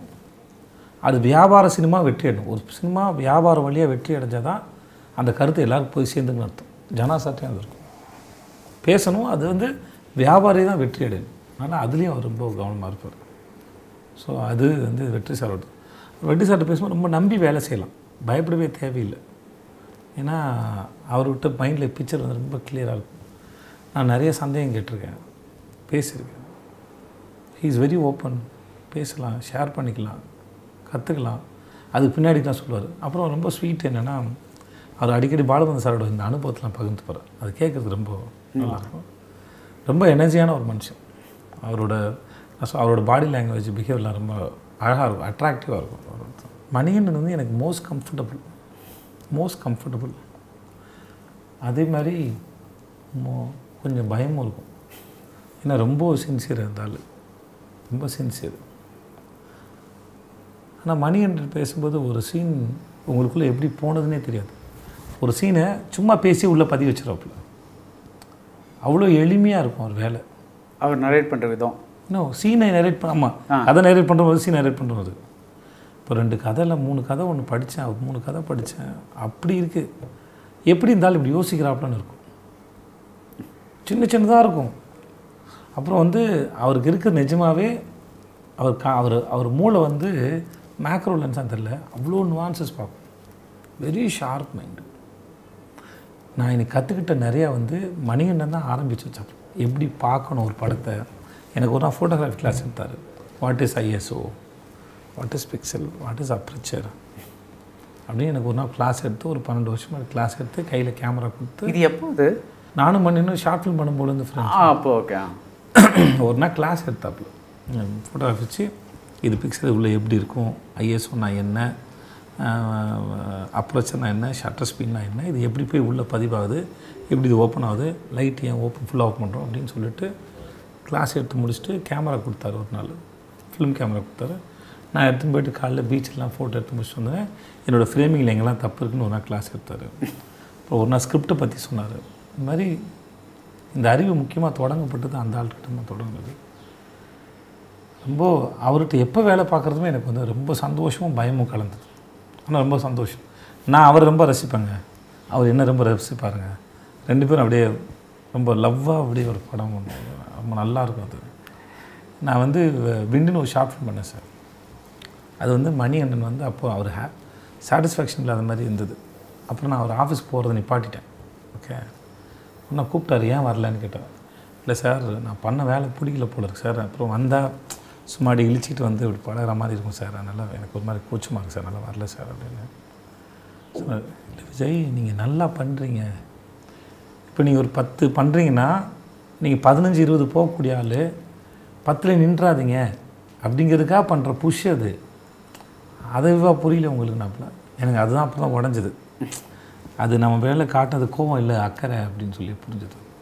அதனால் அந்த ஆள் வந்து ரொம்ப மைன்யூட் டீட்டெயில் பார்க்குற ஒரு ஆள். அவர்கிட்ட இருந்து அவ்வளோ கற்றுக்கிட்டேன், இன்னமும் கற்றுக்கிட்டே இருக்கிறேன். அவ்வளோ மைன்யூட் டீட்டெயில் பண்ண முடியாது. ஸோ மணிகண்டன் கடைசி படம் பண்ணுற வரைக்கும் இருந்தாலும் சரி, நான் கடைசி படம் பண்ணுற வரைக்கும் சரி, அந்த ஆளோட வேலை செய்யறதுக்கு நான் ஆசைப்படுவேன். ஃபேண்டாஸ்டிக். ரொம்ப நல்ல மனுஷர் அவர். அவர் சாட்டு சூப்பராக. நான் இப்போ நான் இல்லை, ஒரு மனிதராக கூட ஒரு அதான் சார் ஹியூமன் பீயிங் சொல்கிறேன். ஆள் அப்படி இருக்க தான் சார் அது வருது. அது இப்போ நீங்கள் ஆண்டவன் காட்டிலே ஒரு படத்தில் பொய் வில்லை உண்மை ஹீரோன்னு ஒருத்தர் கதை எழுத முடியுமா சார்? 3 படம் எழுதி வச்சுருக்காங்க சார். அது 3மே வந்து பிரமாதமாக இருக்கும் சார். அது அவ்வளோ பிரமாதமாக இருக்கும். நான் ஒரு படம் தான் வெளியே இன்னொரு ஹீரோ பண்ண போகிறாரு. அவரும் சரி, நலன் குமாரசாமி அவரும் வந்து எனக்கு நலன் ரைட்டிங்கில் வந்து அப்படியே பிச்சுக்கும் செக்ஸி. இப்போது நீங்கள் ஹிந்திக்கு போகிறீங்க. Yes sir. To you know the language? Yes sir, நல்லா தெரியும். ஓரளவு தெரியும் சார். நான் துபாயில் வேலை பார்த்தேன் சார். ஆமாம்மா, அது ஓரளவு தெரியும் சார். 17 வருஷம் ஆச்சு. நிறைய வெக்காபுலரிஸ் மறந்துருச்சு. ஆனாலும் பேசி வந்துடும் சார். ஓகே. உங்களுக்கு ரோல்ஸ் மேலே ஒரு இது இருக்கா? ஒரு ரோல் பண்ணுறீங்க, அது நல்லா ஹிட் ஆகுது. அந்த ரோலை வச்சு உங்களை நிறைய பேர் அடையாளம் பார்க்குறாங்க. அந்த ரோல் வந்து இன்னொருத்தர் பண்ணால் உங்களுக்கு ஒரு மாதிரி நம்ம பொசிசிவாக இருக்கு. இதுவே நான் ஏன் கேட்குறேன்னா, விக்ரம் வேதா ஹிந்தியில் பண்ணுறாங்க. அண்ட் இது முன்னாடியே நடந்த விஷயம். இது வந்து உங்களை இது இல்லை. பட் ஐம் ஜஸ்ட் சேயிங், உங்களுக்கு அந்த ஒரு ரோலில் அந்த பொசிசிவ்னஸ். No sir. எனக்கு எப்படி இருக்குன்னா சார், நான் வந்து சைர நரசிம்ம ரெட்டி அப்போ தான் முதல்ல மும்பைக்கு போனேன் சார். அப்போ முடிச்சுட்டு போகும்போது அந்த லால் சிங் சாட்டா போயிருக்கல, அமீர் கான் சாரோட படம் போயிருக்கும். டேரக்டர் வந்துட்டு போயிருந்தார். அப்புறம் அமீர் கான் சார் கூப்பிட்டாரு அவர் வீட்டுக்கு. ஒரு பழைய அப்பார்ட்மெண்ட் தான், அங்கே தான் ஒரு 5 வருஷமாக இருக்கிறேன்னு சொன்னார் அவர். போயிட்டு அவரோட டீ சாப்பிட்டு தம் வச்சுட்டு அப்புறம் அப்படியே வந்து ட்ராப் பண்ணுறேன்னு வந்தார் அவர். அவரோட ஃபார்ச்சூன் வச்சு தான் நினைக்குது. எனக்கு அது ஆச்சரியமாக இருந்தது. பட் சிம்பிளாக தான் இருந்தாப்புல. அப்போ தான் அவர்கிட்ட நான் கேட்டுட்டு இருந்தேன். எனக்கு அவர் லால் சிங் சாட்டா போட்ட மியூசிக்லாம் வந்து காமிச்சோன்னு சாங் காமிச்சார். அப்போது நீங்கள் ஆமீரை பற்றி பேசுகிறீங்க? ஆமாம், ஆமீர் சாரோட. ஏன்னா ஃபஸ்ட்டு அவர் தான் நடிக்கிறார். விக்ரம் வேதாவில் அவர் தான் நடிக்கிறார் இருந்தது, வேதாவாக. அப்போது வந்து நான் சொன்னேன், சார் நான் ரொம்ப எக்ஸைட்டடாக இருக்கேன். நான் ஒரு ஆங்கிளில் அப்ரோச் பண்ணியிருந்தேன். நீங்கள் அதை என்ன ஆங்கிளில் தொட போகிறீங்கன்னு பார்க்குறேன். ஏன்னா இப்போது நான் எனக்கு தெரிஞ்ச ஒரு 360 டிகிரியில் அணுக முயற்சி பண்ணியிருப்பேன். ஆனால் 360 டிகிரியாக இருக்காது. பட் நமக்குள்ளே இருக்கிற அந்த சின்ன மூளை வச்சுட்டு நம்ம, அதனால் அவரோட ஆங்கிள் என்னவா இருக்குதுன்னு தெரிஞ்சுக்கிற ஆர்வம் அதில் அதிகமாக இருக்குது. அப்படி தான் வேறு யாராவது பண்ணும்போதில் இவங்க என்னவா தொடுறாங்க அப்படின்னு தெரிஞ்சுக்கணும் என்ன இருக்குது. சில சமயம் எனக்கு வந்த கதையை நான் இமேஜின் பண்ணியிருப்பேன் சார். அது வேறு ஹீரோக்கள் பண்ணும்போது எனக்கு அது ஆச்சரியமாக இருக்கும், வருத்தம் இருக்காது. எதை விட்டுட்டாங்க, எதை பிடிச்சிருக்காங்க, என்ன பண்ணியிருக்கலாம்னு ஒரு கணக்கு போட்டு வச்சுப்பேன் நான். குறையில்லை அது. ஐயோ இந்த பாயிண்ட்லாம் அந்த நல்லா இருக்கு அப்படின்னு தோணிருக்குமே ஒழிய தப்பு பண்ணிட்டாங்கன்னு கை காட்டுற வேலையெல்லாம் இல்லை. அந்த மாதிரி எனக்கு வந்த கதை போயிருந்தாலுமே வந்து அதை எப்படி ஹேண்டில் பண்ணிருக்கலான்னு எனக்கு ஒரு விஷுவல் வந்திருக்கும். அதுக்குள்ளே அது ஒரு கணக்கு வந்துருக்கும். அது மாதிரி இது வந்து விக்ரமே தான் நான் ரொம்ப எதிர்பார்த்து காத்துக்கிட்டு இருக்கேன். என்னவா பண்ணி என்னவா வரப்போகுது அப்படின்னு சொல்லிட்டு. மும்பைக்கர் நான் முனிஷ்காந்த் பண்ணது தான் நான் மும்பைக்கரில் பண்ணியிருக்கேன். அதனால் நான் லோகேஷ்ட்டு சொல்லிட்டே இருப்பேன், நான் ஒன்று பண்ணியிருக்கேன் நீ அதை பாடுறா அப்படின்னு சொல்லிட்டு இருப்பேன். நான் நிறைய மாற்றிருக்கேன். நாங்கள் எல்லா சீனையும் மாற்றிருக்கேன். உதாரணத்துக்கு இங்கே ஒரு 10 ரூபா கொடுத்து 10 வாங்குவார் இல்லையா, அதையும் மாற்றிருக்கேன். நான் ஒரு ரூபா சாக்லேட் 10 கொடுங்க அப்படின்னா வந்து கொடுத்துருவேன். எவ்வளோ ஆச்சு அப்படின்னு கேட்டோம்னா அவன் பார்ப்பப்பில் எவ்வளோ ஆச்சு, 1 ரூபா சாக்லேட் எவ்வளோ ஆச்சுன்னா அவன் 15 ரூபான்னு சொல்ல சொன்னேன் நான். ஏன்னா இன்னசென்ட் வந்து இந்த உலகம் பயன்படுத்தும், ஏமாற்றம் வச்சுக்கணும். அதனால் எனக்கு 10 ரூபான்னு சொல்ல வேண்டாம், 15 ரூபா சொல்லுங்கள் அப்படின்னு சொன்னேன். அப்புறம் பக்கத்தில் ஒருத்தர் இருந்தால் வச்சுருந்தேன், காமன் மேன் ஒரு கேரக்டர் வச்சுருந்தார். அவருக்கு ஒரு லாலிபாப் கொடுத்துட்டு எனக்கு இது எல்லா இடத்துலையுமே அது நீங்கள் படமாக பார்க்கும்போது அது வேற ஒரு ஆங்கிளில் தான் நான் அப்ரோச் பண்ணியிருக்கேன். இப்போது அதுக்கு நான் முதல் பண்ண வேலை வந்து நான் வந்து 2017 மாநகரம் பார்த்தோட சரி. அதனால் திரும்பி நான் முனிஷ்காந்த் பார்க்கவே இல்லை. அப்புறம் அங்கே போய் ரைட்டிங்கில் வந்து அவங்க ஒன்று வச்சுருந்தாங்க. அந்த சீனை ஜென்ரலாக நான் புதுசாக ஒரு படத்தை எப்படி அப்ரோச் பண்ணணும் அப்படியே போயிட்டணும் இல்லையா. மாநகரம் ஏற்கனவே எடுக்கப்பட்ட படம் உள்ளேயே போகல நான். அதனால் வந்து அதுக்குள்ளேயே போக முடிஞ்சுது. அதில் ஏற்கனவே எக்ஸிஸ்டிங் ஒருத்தன் க்ரியேட் பண்ணிட்டாங்கன்னா புதுசாக ஒன்று பண்ணும்போது அது வந்து அதையே பார்த்துட்டு போனால் நிறையா தடைகள்லாம் இன்ஹிபிஷன்ஸ்லாம் வருது. அந்த இன்ஃப்ளூயன்ஸும் கொஞ்சம் வரலாம். இல்லை அவர் எப்படி யோசிச்சுக்காருன்னு வந்துட்டு இருக்கும். அதனால் அதெல்லாம் இது பண்ணிட்டேன். ரொம்ப வருஷம் முன்னாடி நான் ஒரு டைரக்டர் படம் பண்ணுவேன். அந்த டைரக்டர் அவன் ஒரு சரி ஓகே எது பேசணும்னா ஓகே அவர் ஒரு நாள் வந்து சொன்னப்போ விஜய் இந்த உப்மா படம்லாம் கொஞ்சம் பார்த்து வச்சுக்கோ அப்படின்னு சொன்னாப்புல. என்னை ஹீரோவாக்கணும். எதுக்கு சார் அப்படின்னு கேட்டேன். அப்போ தான் எந்த மாதிரி நடிக்கலான்னு எந்த மாதிரிலாம் நடிக்கக்கூடாதுன்னு ஒரு லேர்ன் பண்ண முடியும். தப்புலாம் என்ன தெரிஞ்சுக்க நல்லா இருக்கணும். சார் முதல்ல எனக்கு சரினால என்னன்னு தெரியாது சார். அதனால் என்ன சார் சொல்கிறீங்க? இல்லை சார் 12 வருஷம் முன்னாடி சார். என்ன சார் இல்லை இப்படி ஒருத்தர் சொல்லிக் கொடுக்குறாரு சார். சொன்னேன் சார் எனக்கு சரினால என்னன்னு தெரியாது சார். அப்போ போய் தப்பை மட்டும் எப்படி சார் கலையிறது, எனக்கு எதுவுமே தெரியாது சார். அதனால் நான் வந்து நல்ல படங்களே பார்த்து அதை எடுத்துக்கிறேன் சார்.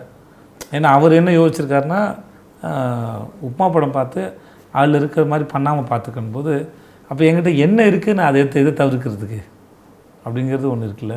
அதுக்கு நான் வந்து நெகட்டிவை பார்த்து நெகட்டிவாக இல்லாமல் இருக்கிறதா எது பாசிட்டிவோ அதை தெரிஞ்சுக்கிட்டு போகிறதுன்னு ஒன்று இருக்குது. ஸோ நான் இந்த பக்கம் போகலான்னு சொல்லி தான் அந்த பக்கம் லேர்ன் பண்ண ஆரம்பிச்சது. ஸோ உங்களை மாற்றின 2 கேரக்டர்ஸ் வந்து ஒரு இன்டர்வியூவில் வந்து சூப்பர் டீலக்ஸில் ஷில்பா, சீதக்காதியில் ஐயா, அந்த 2 கேரக்டர் தான் உங்களை ரொம்ப லைஃப்பில் ஒரு மாதிரி மாற்றிச்சுன்னு சொன்னீங்க. எந்த விதத்தில் இந்த மாற்றம் நடந்தது? பிகாஸ் நீங்கள் வந்து முன்னாடியே எங்கிட்ட நம்ம ஒரு இதே ரூமில் உட்காந்து பேசினப்போ அந்த சூப்பர் டீலக்ஸும் போது நீங்கள் சொன்னீங்க நம்ம எல்லாருக்குள்ளேயும் ஒரு வில்லன் இருக்கான், ஒரு ஹீரோ இருக்கான், ஒரு இது இருக்குது, ஒரு பெண் இருக்குது, ஒரு ஆண் இருக்குது. ஸோ அது வந்து நமக்குள்ளேருந்து அந்த ஒரு சின்ன இதை ஆம்ப்ளிஃபை பண்ணுறது தான் அது அது அது ஒன்று திருங்க ஒன்றும் பெரிய ஸ்பெஷலாக இல்லை. அது எல்லாமே வந்து நம்ம இதுக்குள்ளே தொடுவது அப்படின்னு சொன்னீங்க. பட் அது எப்படி உங்களை மாற்றம், அது என்ன மாற்றம்? அது முதல்ல திருநங்கை பண்ணும்போது அதில் நான் பார்த்தது என்னன்னா சார், அது வரைக்கும் நான் அதான் சொல்லியிருக்கேன்னு நினைக்கிறேன். நான் நடிக்கிற கதாபாத்திரங்களுக்கு நான் தான் டீச்சரு, கதாபாத்திரங்கள் வந்து ஸ்டூடெண்ட்டாக இருந்தது. எனக்கு என்ன தெரியுமோ அதை சொல்லி கொடுத்துட்ருந்தேன். ஷில்பாவை நடிக்கும்போது ஷில்பாவுக்கு என்ன தெரியுமோ அவகிட்ட தான் நான் கற்றுக்கிட்டேன்னு சொல்ல வரலாம். ஷில்பா பின்னாடி தான் நான் போனேன். என்னோடய அறிவு மொத்தமாக ஆஃப் பண்ணிட்டேன். நான் எனக்கு என்ன தெரியுமோ அதை ஆஃப் பண்ணிட்டேன். நான் ஒரு பொண்ணு, அவ்வளோதான். பெண்ணாக மாற முயற்சி பண்ணிட்டு பொண்ணு நான். இது மாதிரிலாம் நடந்துச்சு என் சம்பவத்தில். இந்த சமுதாயம் எப்படி பார்க்குது, நான் ஒரு பொண்ணு. இப்போ சொல்லு ஷில்பா உன் கதை என்னென்னு. அவள் கதையை தான் நான் உட்காந்து கேட்டுக்கணும் இல்லையே. எனக்கு தெரிஞ்ச ஆள் அங்கே ஷில்பாவுங்கிற ஒரு ஆளை நான் ஃபேஸில் என்கவுண்டர் பண்ணவே இல்லை. அதனால் அந்த ஷில்பாவுக்கும் குமாரராஜாவுக்கும் நடந்த இன்ட்ராக்ஷன் தான் உருவானோம். ஸோ அதில் வந்து விஜய் சேதுபதி ஒருத்தன் கிடையாது. அது ஒரு ஆங்கிள். அது எப்படி சொல்கிறதுன்னு எனக்கு தெரியல. அது நிகழ்ந்தது, அதான் உண்மை. அது என் நிலையிலிருந்து பார்த்தா புரியுது. சீதக்காதி வந்து அது ஒரு டைம் ட்ராவல் மாதிரி இருந்தது. நான் 77 வயசு வரைக்கும் உயிரோடு இருப்பேன்னு தெரியாது. ஆனால் என்னால் இங்கேருந்து அங்கே போயிட்டு அந்த ஆளாக இருந்து நினச்சி பார்த்துட்டு வாழ்ந்துட்டு செத்துட்டு வர முடியுது. அப்படி நடிக்கும்போது சாவுற காட்சி ஒன்று. வேறு யாருக்கும் இந்த பாகியம் இருக்குமான்னு கூட எனக்கு தெரியாது. அப்போ சாகும்போது பாலாஜி சாரை கேட்குறேன், சார் அப்படியே செத்துருவா இல்லை செத்துட்டு உயிரோட வர மாதிரி சாகுவா சார்? எப்படின்னு தெரில சார், எனக்கு எப்படின்னு தெரியாது சார், அது டவுட் வருது, நான் உங்களுக்கு ரெண்டுமே பண்ணி காட்டுறேன், அது தெரியுதான்னு பார்த்து சொல்லுங்கள் மூஞ்சில், தெரிலனா எல்லாம் ஒன்று தான் வச்சுக்கலாம் சார் அப்படின்னு. அப்புறம் ரெண்டுமே பண்ணி காமிச்சேன். அவருக்கு வந்து அது அது செகண்ட் வந்து புரிஞ்சது இருக்குது. அதாவது சாக விரும்பலை, அந்த உயிரை தக்க வச்சுக்க. அப்போது மௌலி சார் இருந்தார். ஷில்பாவாக மாறினதுக்கும் இவர் குமாராஜ் சார் கொடுத்த விஷயமாக தான் அது. இந்த மாதிரி சுனாமியில் பாதிக்கப்படும் போது அந்த நியர் டெத் எக்ஸ்பீரியன்ஸ் அதானே சொல்லுவாங்க. சாவு பக்கத்தில் பார்த்தும்போது மேலே செல்லு ஆக்டிவேட் ஆகி அது அப்படியே ஒரு மாதிரி பிரைட்டனிங்காக தெரியும், ஒயிட் லைட் மாதிரி தெரியும். அதுக்கப்புறம் வந்து இதுவாக காப்பாற்றப்பட்டிருப்பாங்க. அப்போ நடந்த கெமிக்கல் ரியாக்ஷன் தான் இந்த மாதிரி மாறிட்டா ஷில்பா அப்படின்னு சார் சொல்கிறீங்க சார் படத்தில். என்ன இல்லை இந்த டீட்டெயில்ஸ் சொல்ல, பட் சுனாமியில் பாதிக்கப்பட்டவன் மட்டும் சொல்கிறோம் அப்படின்னா சுனாமியில் இது வந்து மௌலி சார் சொல்லும்போது அவர் ஏதோ புஸ்தகம் படித்தார், யாரோ ஒருத்தர் நியர் டெத் எக்ஸ்பீரியன்ஸ் ஃபேஸ் பண்ணவங்க ஒரு புஸ்தகத்தெல்லாம் போட்டுருந்தாங்க சொல்லும்போது நான் அதை கற்பனை பண்ணிக்கிட்டேன். ஸோ அப்படி ஒன்று நிகழுது, நான் அந்த மாதிரி லைட்டை பார்க்குறேன், அது போக விரும்பலை, அதை பிடிச்சி இழுக்க பார்க்குறேன், இந்த உடம்புல தக்க வைக்கிற அளவுக்கு இழுக்க பார்க்குறேன். அப்படி இழுத்துக்கிட்டு இருக்கும்போதே போயிடுச்சு. இப்படி தான் நான் அதை கற்பனை பண்ணிக்கிட்டேன் நான்.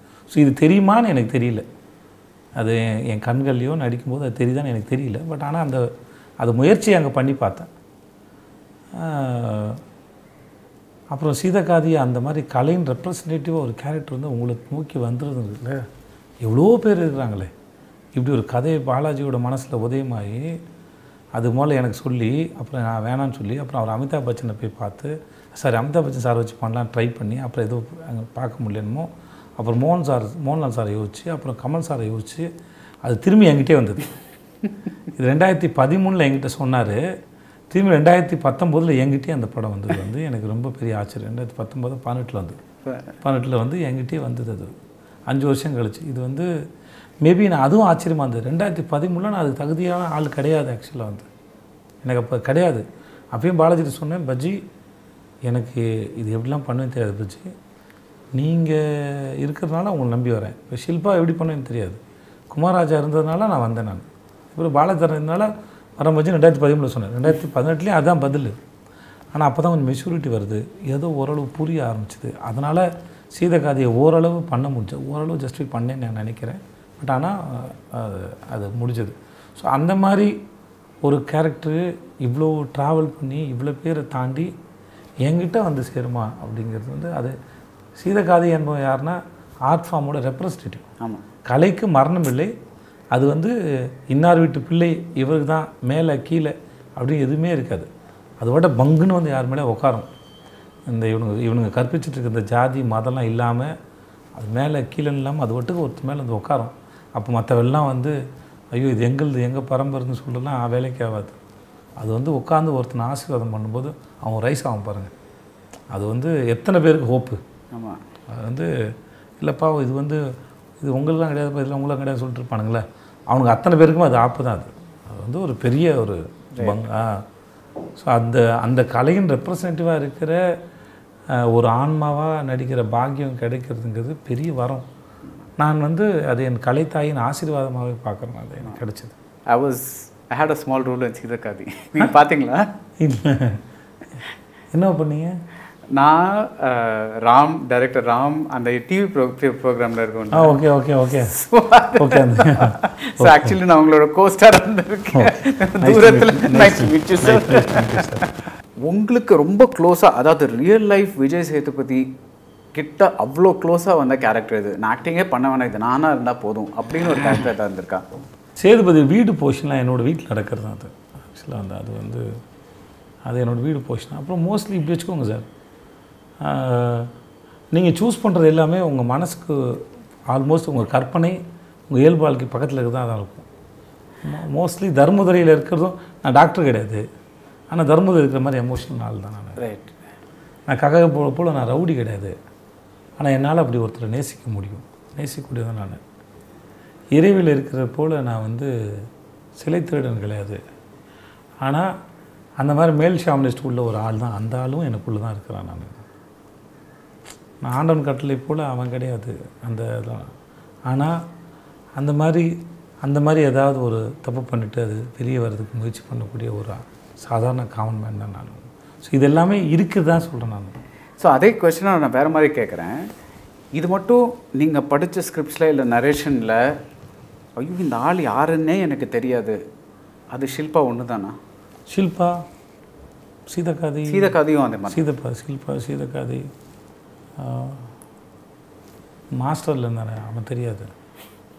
அவனை எனக்கு எப்படி தெரியும்? அவனுக்கு தெரியாது எனக்கு. பட் உங்களுக்குள்ளே ஒரு வில்லன் இருக்கார்ல? வில்லன் இருக்கான், ஆனால் அப்படி இருப்பான். நான் அவ்வளோ இதெல்லாம் கிடையாது எனக்கு. ஆமாம், 2 குழந்தைங்களுக்குன்னு என்னால் நான் என் எதிரிவே சீக்கிரமாக மன்னிச்சிடும். எனக்கு தெரிஞ்சுக்கணும். இப்போ ஒன்று சொல்லி கொடுத்துட்டே இருக்கேன். நிறைய பேர் வந்து என்னை ஏமாத்திருக்கானுங்க, துரோகம் பண்ணியிருக்கானுங்க. முதல்லாம் சண்டை போட்டுட்டு இருந்தேன். இப்போ நான் கையில் எடுத்துருக்க சிறந்த ஆயுதம் வந்து மன்னிப்பு. மன்னிப்பு என்பது தோல்வின்னு நிறைய பேர் முட்டாள்தனமாக சொல்லிட்டு இருக்காங்க. தோல்வி அல்ல, மன்னிப்பு என்பது ஹீலிங். அது உங்களை வந்து ஹீல் பண்ணும். தேவையில்லாத சுமந்து இப்போ ஒரு நீண்ட தூரம் பிரயாணம் பண்ணுறோம், உங்கள் கூட சண்டை, அவர் கூட சண்டை, இவர் கூட சண்டைன்னு வச்சுக்கோங்க. அப்போ அத்தனை பேர் சுமந்துட்டே போகிறேன்னு அர்த்தம். மன்னிச்சுன்னா அப்படி இறக்கி விட்டுட்டோமோ என் பிரயாணம் வந்து இன்னும் இலகுவாயிடும். என் இலக்கு வந்து நான் இன்னும் தெளிவாக தெரியும், போயிட்டே இருக்கலாம். மன்னிக்கிறேன் என்பது நமக்கு நல்லது அப்படின்னு நான் நிறைய பேர் சண்டை போட்டு அதை அனுபவித்து, ஏன்னா அவன் போயிடுவான். ஓகே, அவன் இல்லாத சமயம் மண்டைக்குள்ள அவனோட சண்டை போட்டுகிட்டே இருப்போம். இல்லை அதில் தான் மீண்டு வந்து அப்படி இப்போ போகும்போது இப்போ வந்து அதான் இந்த வயசில் அந்த மெச்சூரிட்டி காலம், அது டைம் எடுக்குது. இப்போ வந்து இந்த 20 இருக்குல்ல, 40 இந்த 20 40 வந்து எப்படி போச்சுன்னு தெரியல. 40 அப்போனா இந்த 40 60 எவ்வளோ வேகமாக போய்டுன்னு தெரியுது. இப்போ 20 இருக்கணும்னு பார்க்கும்போது எனக்கு பாவமாக இருக்கும். இப்போ நினச்சிட்டு இருக்கீங்கடா, என் இடத்த நீ வந்து சமைக்கும்போது இவ்வளோ டைம் எடுக்காது அப்படின்னு எனக்கு நல்லாவே அது புரியுது. அந்த பார்த்ததுனால இந்த 40 இந்த 60க்கு போகிறதுக்கு டைமை நிதானம் வாழ்கிற எப்படின்னா, அதுக்கு சிறந்த மருந்து முதல்ல மன்னிக்கிறது. மன்னிப்போம், அவர்களும் நல்லாக இருக்கட்டும்னு சொல்லி மன்னிக்கிறது. இவ்வளோ டைரக்டர்ஸோடு இன்ட்ராக்ட் பண்ணியிருக்கீங்க, இவ்வளோ வருஷம் இண்டஸ்ட்ரியில் இருந்திருக்கீங்க. நீங்கள் டைரக்ஷன் பண்ணணும்னு அப்பப்போ ஏதோ இன்டர்வியூவில் சொல்லியிருக்கீங்க, ஆனால் எப்போன்னு கரெக்டாக ஒன்றும் ஒரு ஒரு ஒரு காங்க்ரீட்டாக எனக்கு இந்த பயம்லாம் இல்லை சார். இல்லை. ஸோ ஐ வாண்ட் ஆஸ்க், அந்த உங்ககிட்ட ஒரு ஒரு கதை இருக்கா? இல்லை சார், என்கிட்ட கதை எழுதணும்னு ஒன்றும் அவசியம் இல்லை. கதை இருந்தால் நான் பண்ணுவேன். அப்புறம் வந்து சரியாக பண்ணிடணும், யாராவது கலாய்ப்பாங்களோ இல்லை, நல்லா வரலைன்னா நல்லா இல்லை, நம்ம மட்டும் தூக்கி வச்சுக்க வேண்டியதான். ஓரளவு நல்லாமல் இருக்குன்னு நண்பர்கள் இருக்காங்க, போட்டு காமிச்சு நல்லா இருக்குன்னா ரிலீஸ் பண்ண வேண்டியதான். ஆனால் எனக்காக ஒரு நான் பண்ணுவேன். அட்லீஸ்ட் ஒரு ஷார்ட் ஃபிலிமாவது பண்ணி பார்க்கணும் ஒரு ஆசை இருக்குது. ஆனால் எனக்காக ஒன்று அந்த முயற்சியை கன்ஃபார்மாக எடுப்பேன். எனக்கு அந்த பயம்லாம் கிடையாது. ஐயோ பார்த்தா கலதை எனக்கு தெரியாது தானே முயற்சி பண்ணி பார்க்குறேன். அதை எடுத்து பார்த்துட்டு நல்லா வந்துச்சு அப்படின்னா கன்ஃபார்மாக அதை வந்து என்னோடய பேஜ்லேயே கூட போடலாம். Short film director Vijay Sethupathi. அப்படி நல்லா வரலன்னா தூக்கி குப்பையில் போட்டுட்டு வேறு ஒன்று எடுத்துக்க வேண்டியதான். ஆனால் முயற்சி பண்ணி பார்ப்பேன். இப்போ டைரக்ட் பண்ணணும்னு என்ன ஒரு இது, இப்போ நீங்கள் ரொம்ப சக்ஸஸ்ஃபுல் ஆக்டராக டைரக்ட் பண்ணுங்கிறது புரிஞ்சுக்கிறது சார். ஓகே, எனக்கு வந்து ரொம்ப பிடிச்சிருக்கு. இப்போ பல சமயம் வந்து சில ஷார்ட்ஸுக்கு பல வேறு தோணும் நமக்கு. சில பேர்கிட்ட சொல்ல முடியும், சில பேர்கிட்ட சொல்ல முடியாது. நமக்கு தோன்றலாம் சரியாக இருக்கணும் அவசியம் இல்லை. சில சமயம் நம்ம பார்க்குற விஷயம் அவங்களுக்கு பார்க்காம இருக்கலாம். நான் நடிகன் ஆகும்போது எனக்கு எதுவும் தெரியாத மாதிரி டைரக்டர் ஆகும்போது இப்போ எதுவும் தெரியாது. பட் ஆனால் அந்த நேரேட்டராக இருந்து கதை சொல்கிறதுல ஒரு போதை இருக்குல்ல சார், அது எப்படின்னு அனுபவிக்கணும்னு ஆசை இருக்கும். அதே போல் ஷூட்டிங்கில் டைரக்டரோட மைண்டு இயங்குற மாதிரி இயங்குறதுன்னு ரொம்ப ஆசைப்படும். அது ரொம்ப எங்கேஜிங்காக இருக்கும். டைரக்டர் வந்து எல்லாரையும் பார்த்துட்டே இருக்காரா, கேமராமேன் பேசுவார், 2 பேர் அசிஸ்டன்ட் கத்துவார், அப்படி போவார். ஆர்ட் டிபார்ட்மெண்ட் ஆச்சு பார்ப்பார், இவனை பார்ப்பார், இவன் ஆக்டர் சுற்றுவார், டைலாக் கரெக்ஷன் பார்த்தாரு, எல்லாத்தையும் ஞாபகம் வச்சு பார்ப்பல. இதெல்லாம் எடுத்து போய் எடிட்டிங்கில் உட்காரணும், இவ்வளோ வேலை இருக்கணும். இந்த மூளை அவ்வளோ வேலை செய்யும்ல, அது ரொம்ப நல்லா இருக்குது. அதனால் அது எனக்காக நான் ட்ரை பண்ணணும். நல்லா இருந்துச்சுன்னா ஒரு முறை டேஸ்ட் பண்ணி பார்த்துட்டோம் அப்படின்னா அப்புறம் அதை அடிக்கடி டேஸ்ட் பண்ணி பார்க்கணுன்னு தோணும். அது நல்லாயிருக்கும். நான் தெரிய சில சமயம் தோணும், ஒரு கொஞ்சம் நாளில் ஒரு கதை எழுதி ஒரு ஹீரோக்கு போய் சொல்லிடலாம், அந்த ஹீரோக்குன்னு உட்காந்து எழுதணும். ஒரு ஷூட்டிங் ஸ்பாட்லேருந்து உங்களுக்கே ஒரு கதை எழுதணும்னு ஒரு ஹீரோக்கு எழுதணும்னு நினச்சிட்டு ஒரு ஹீரோ மைண்டில் வச்சு ஷூட்டிங் ஸ்பாட்லேருந்து லொக்கேஷன் போகிறதுக்கு 2.5 மணி நேரம் ஆகும் டெய்லியும். அந்த ஷூட்டிங் ஒரு மாதம் நடந்தது. நான் என்னோடய மேக்கப் மேனவங்களாம் வச்சுட்டு டெய்லி நான் வந்து ஒரு கதை சொல்லிட்டே வருவேன். சொல்லிட்டு டெவலப்மெண்ட் சொல்லிட்டு வருவேன். இன்றைக்கி எப்படி இருக்குண்ணா, இன்றைக்கி எப்படி நான் சொல்லிட்டு வந்துட்டு அது ஒரு மாதிரி ஃபார்ம் பண்ணி ஒரு மாதத்தில் ஃபார்ம் ஆகிடுச்சு. பேசி ஃபார்ம் ஆகிடுச்சு. அப்போ கதை இருக்குன்னு அர்த்தம் இல்லை. அதுக்கப்புறம் அதை தூக்கி அப்படியே வரும் போட்டாச்சு. அது அப்படியே வரும். ஏன்னா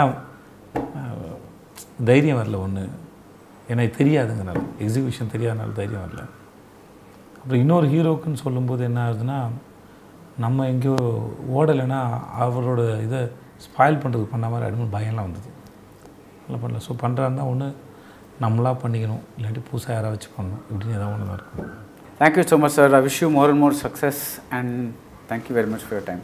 sir thanks lot sir. Nice interview. Pleasure meeting sir. Thank you sir. நான் விஜய் சேதுபதி பேசுகிறேன். இந்த இன்டர்வியூ பிடிச்சிருக்கோ பிடிக்கலையோ ஃபிலிம் கம்பெனியில் சப்ஸ்கிரைப் பண்ணுங்கள். நல்லாயிருக்கும். ஜென்ரலாக அவர் நல்ல இன்டர்வியூ எடுக்கிறார்.